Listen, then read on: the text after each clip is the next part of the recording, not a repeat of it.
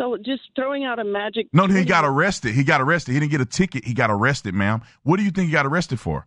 21 times. I don't know. He could let's have say been shoplifting. Intoxicated. No, let's say shoplifting. How does one get arrested 21 times for shoplifting? Is that egregious or not?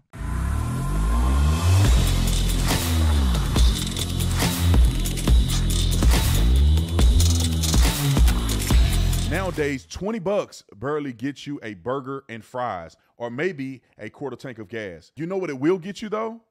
For just $20 a month, you can get unlimited talk, text, and plenty of 5G data for my cell phone company, Pure Talk. And this is top-tier coverage of America's most dependable 5G network. I want to make sure you heard that. Pure Talk gives you the same quality of service as AT&T, Verizon, and T-Mobile, but for half the cost. The average family saves almost $1,000 a year, all with no contracts and no activation fees. You can bring your phone or get great deals on the latest iPhones and Androids. To make a switch, dial pound 250 and say keyword Brandon Tatum. When you do, you'll save an additional 50% off your first month.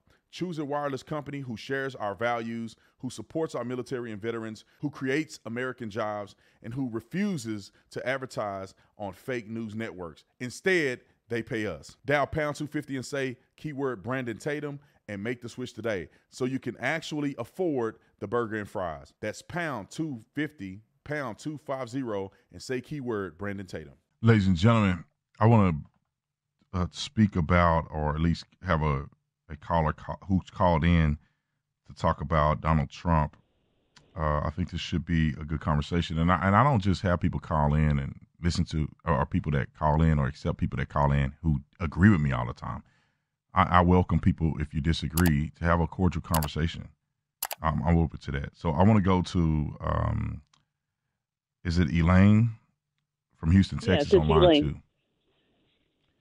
Okay, Elaine, what do you got? Well, first of all, you appear to be a former police officer, correct? Yes, ma'am. Okay. So what is the most risky position for a police officer to be in? What is the most risky event that a police officer can encounter? Traffic stops. And domestic violence calls. Exactly. Okay. So we can agree on that. So I kind of took offense to you calling people that are citizens sorry asses because we need. I didn't say that word. I didn't say that word. But, well, you said sorry something. Okay. So it's kind of condescending for you to say that those of us, I mean, we're taxpayers and police officers are public servants. Can we agree on that? Yes. Okay. So what's the condescension there? I mean, what is this? I'm not sure where you're saying I was condescending. What phrase did I say that you took offense to? Like, what was I talking about? Or like, what kind of people are you saying that you are? Well, you call people who need the police sorry, right? It was in your little I'm monologue. saying the people who are complaining about police, who are ungrateful to police, but they want protection from police. Those are the people that I'm referring to. Yeah, but anytime the people need the police, generally they're traumatic or stressful experiences, correct? I mean, so, but at the end of the day, whatever the difficulties that police have to deal with in dealing with people, police officers took a job to be a public servant. So why does that give you an added reason to complain about the public? I'm not getting your. Well, let me explain it to you. Clearly, you don't understand it, but let me explain it to you. What I'm telling you is that people that sacrifice their lives for others. Being a police officer isn't just a job that you just do, just put money in your pocket. You are making a sacrifice for others, which is an honorable thing to do, and it deserves respect. People should respect law enforcement officers for what they do. And police officers don't just somehow turn into non-citizens. They are also tax-paying citizens as well. And so you have tax-paying citizens just like you that but also make an ultimate sacrifice to put their life on the line for you. And so I think that people should appreciate them. And when you don't, it's unacceptable to me. But Yeah, because okay, you have an identity and a frame of reference. Understand, but there's a lot of people who work in public service. What about firefighters? Or, I mean, this. I How almost many feel firefighters have died? How many firefighters have died in the line of duty this year? Okay, so people can lose their lives in various forms of public service. We can agree on that, right? Yes. Okay. All right. So, I mean, your attempt to kind of elevate police officers above everybody else in society. They should be elevated above every public servant because their job is a lot more dangerous. How many mayors are going to get killed this year compared to police officers? So being a mayor is a public service position, but they're not. It's not the danger of being a mayor is not the same as a police officer. My father is a firefighter and been a firefighter for 40 plus years. He's currently the chief of a major fire department. Firefighters deserve respect as well. Their job is not as dangerous as being a police officer. Teacher's job is nowhere near as dangerous as being a police officer. I don't know. I've seen some. What you mean you don't know? How many teachers have been killed this year? All right. So okay. So let me just summarize this for you. I feel that your message is that, you know, police officers deserve more respect and more admiration and maybe more pay than any other public service. But let's pivot to why I really called you. You are criticizing President Biden for not attending a funeral for a fallen police officer, correct? That's what I heard when I turned on my car. Yes, ma'am. Okay. So you don't know what's in that police officer's internal affairs file. You don't know anything. It doesn't matter. He was killed. He was killed by a man who'd been arrested 21 times, and he was shot in the stomach and killed on a traffic stop. Routine traffic stop, which every police officer routine knows. Is no such thing as a routine traffic stop. Nothing is routine about a traffic stop. That's how people get killed on traffic stops. It's not routine. It's always an unpredictable situation. So he got killed on a traffic stop trying to protect the public. So let me ask you this. Are you willing to call out Donald Trump for his systematic, because let me back up. I feel your position is very incongruent. Donald Trump has consistently shown disdain, primarily judges. For now, who? are you going to tell me for who? that you're going to harp on, you know, unfortunate situations that happen with police officers losing their life and not speak to Donald Trump's behavior in court and the way that he has pretty much threatened judges? Hold the phone. I'll be back after the break. Ladies and gentlemen, welcome back to the Officer Tatum Show. I want to recap real quick what the caller said, then I'm going to bring her back in to finish the conversation. But I never said, well, let me not go there. I think we're past that point. But at the end of the day, I'm articulating, and I feel like I've articulated very clearly, that law enforcement officers deserve respect. They don't somehow get absolved for paying taxes. They don't somehow get special treatment as citizens. They're citizens just like anybody else in the community. This their community too. And they pay taxes for other cops. People act like cops don't have to pay taxes for law enforcement. Yeah, you get paid while you're on duty, but when you're not on duty, you paying taxes like everybody else for the other cops to protect the community. And cops deserve a lot more respect than what they get, because that's the most dangerous job in America as far as first responders are concerned, is law enforcement officers. They get killed every day. It seems like every day they get murdered for no reason. And the criminal justice system isn't holding people accountable. So a man that has been arrested 21 times, man, I haven't even been pulled over 21 times. This man has been arrested 21 times. He's clearly a danger to the public. If he hadn't killed a cop, he would have killed another citizen. And nothing is done there. But anyway, let me bring in our caller, Elaine. Welcome back to the Officer Tatum Show. Thank you. Let's pick up where you left off at. You were speaking about Donald Trump's criticism of judges. Can you explain your point there so I can comment on that? Well, let me go back to what you just said, which you implicitly implied that someone is out on the street having been arrested 21 times. So who are you blaming for that? Well, the person who's committing the crimes, one, and then the criminal justice system, two. So let's break down the criminal justice system, putting aside the police force. We have what? District attorneys and judges. Are you blaming them in this particular case that this person had 21 prior arrests and was still out on the street? I'm blaming the district attorney. I'm blaming the judge. If a person has been arrested 21 times and they're not incarcerated. And one reason I'm blaming them is because the police officers obviously did their job because they arrested this maniac murdering person 21 times. But he's not in jail because the people that are past the law enforcement officer's jurisdiction are not holding these people accountable. Do we agree? Can you name his 21 violations? I mean, what are they? I can go look it up, but how do you get it? What do you think he got arrested for? So just throwing out a magic. No, he got arrested. He didn't get a ticket. He got arrested, ma'am. What do you think he got arrested for? 21 times. I don't know. He could let's have say been shoplifting. Intoxicated. No, let's say shoplifting. How does one get arrested 21 times for shoplifting? Is that egregious or not?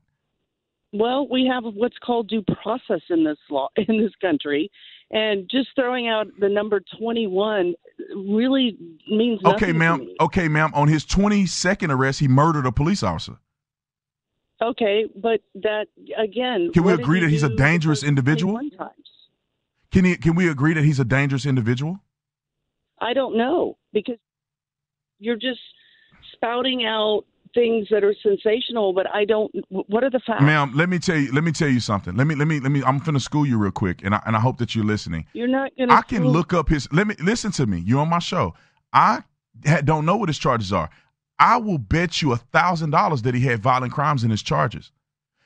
A man does not get arrested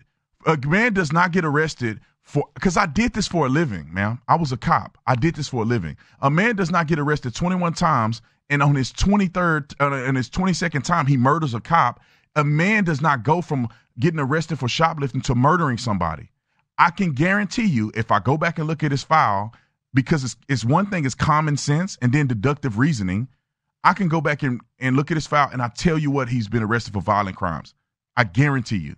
You do that one day on your show, and let's hear. I'm gonna do it right now. I'm gonna do it right now. I'm gonna let you finish talking, and I'm gonna do it right now.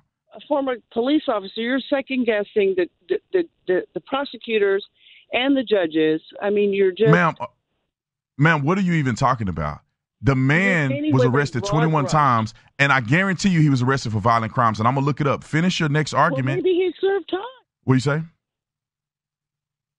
For some of those he crimes. did 5 years in prison. It's coming to me. He did 5 years in prison on a drug conviction. That's one. All right. Okay. So the system did their job, seems. And robbery. Okay, that's another one. Robbery. All right. Okay. Did he get time for that? I don't know if he got time for that, but he got arrested for robbery. Which one? What's the next one? Oh, he got let go for the robbery, so he didn't do time on the robbery. Well, maybe they didn't have enough evidence. Maybe you're making excuses. You're making excuses. The man was arrested 21 times. He killed a police officer. Can we agree that that's wrong? Hold the phone.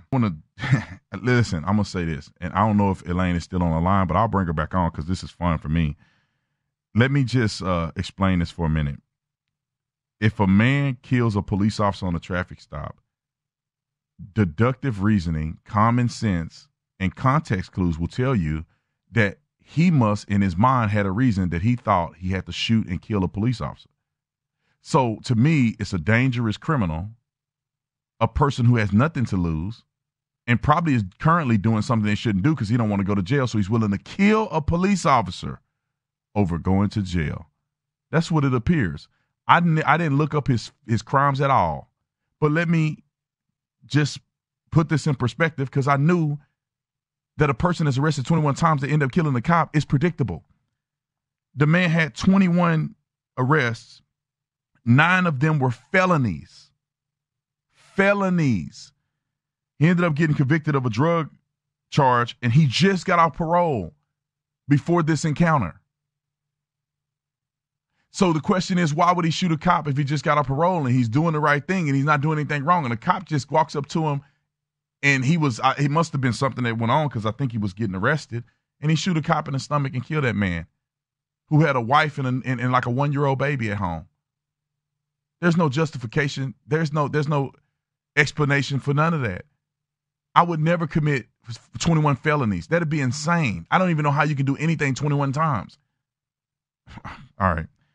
Is the young lady still online?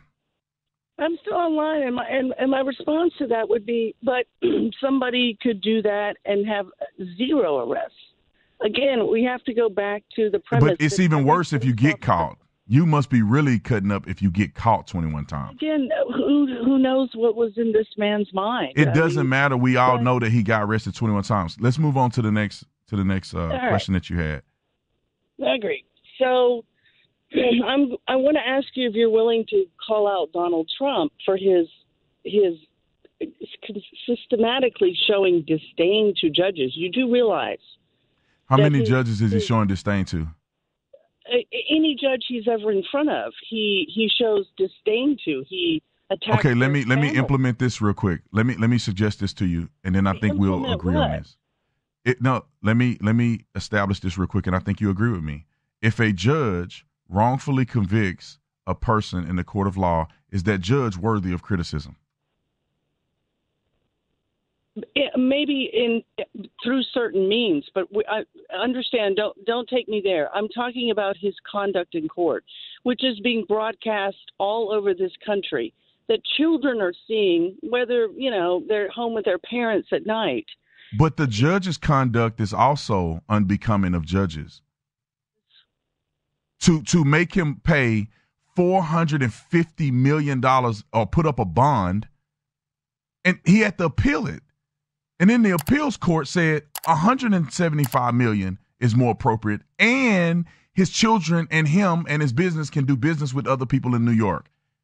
Now, what do you say about the first judge that was so egregious in his application of a false reality of the law? Well, you have me on Why mute, does he not deserve criticism? All right. So while you had me on mute, I asked you 3 times, do you respect judges? Not every judge. I respect judges that do the right thing and who are upholding. And the same thing with police. I don't respect every police officer either. I respect people that are doing their job properly. So you're the Monday morning quarterback. You're the critic. You go behind and decide. But you understand. Can you respond to my question?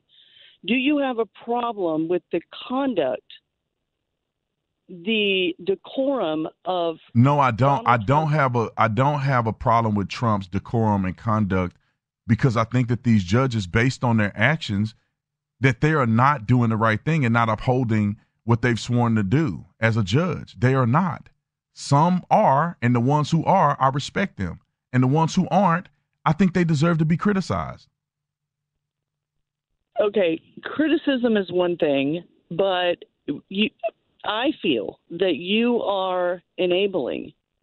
You are the type of person that is enabling Donald Trump to systematically attack the integrity of our legal system by attacking these people judges. Are systematically attacking the integrity of the legal system when they make the man because of political reasons, they want him to have a $450 million bond.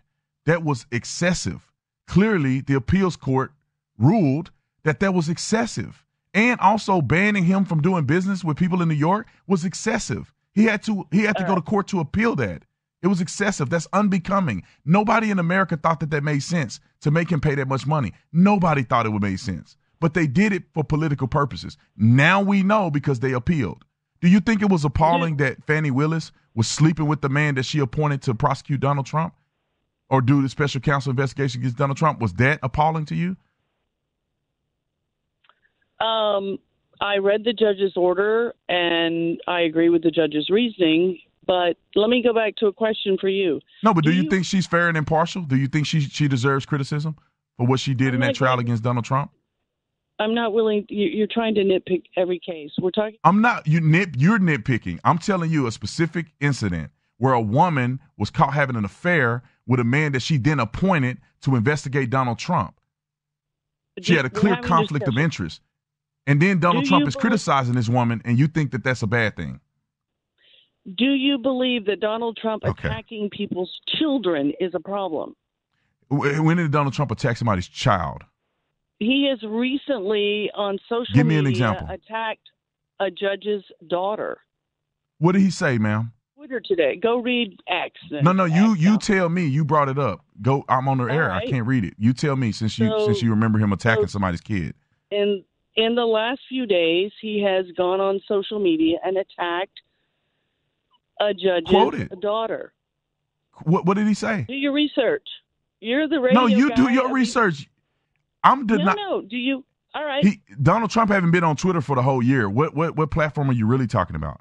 Let me everybody. You probably don't know because you heard this from some news outlet and you didn't do your research. That's why you can't tell me what he said. If he's attacking somebody's kid, you should be able to tell me exactly what he said. At least paraphrase. Yeah. Hold the phone. Well, ladies and gentlemen, ladies, welcome back. Let me.